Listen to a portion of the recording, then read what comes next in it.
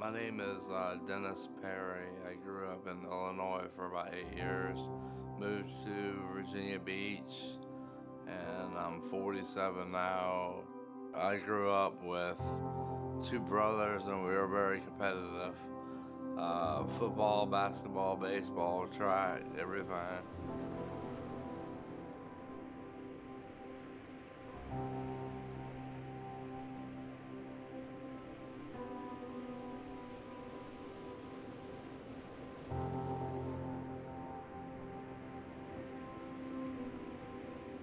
I received a phone call from a discharge planner at Virginia Beach Psych Hospital.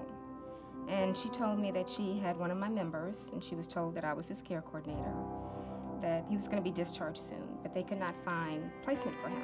So at that point, now I had not met Dennis yet, but I looked at the clinicals that were faxed in to us, and I saw that Dennis had schizoaffective disorder with depression. He also had a history of drug abuse, along with some chronic medical issues that he had as well, and that it was not safe for him to go home. So we needed to be able to find a place for him where he could go straight from hospital to inpatient.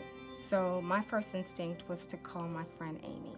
Gigi called me and said, Amy, I have someone that needs some assistance. So what I did was I called the hospital and got the information from the person that I work with there and saw that he would be a good candidate to go to a monitored detox and residential service. Amy got on it right away. We called numerous facilities around the state of Virginia. We knew that he had had a trauma to the lower leg, so I had to find one that could accommodate a wheelchair. It's a very fragile time, and I knew that I needed for him to see the importance of him going into an inpatient stay during this time because he wanted to change his life. He wanted a better life, and I wanted that for him.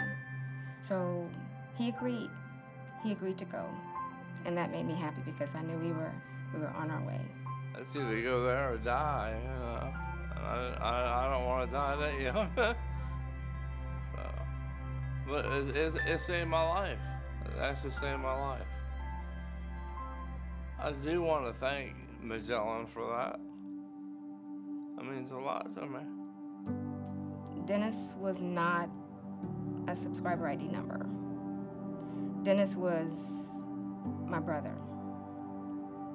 And I just wanted to help him as I would if I was helping my family member, what I would want somebody to do for me. We don't give up on any one of our members.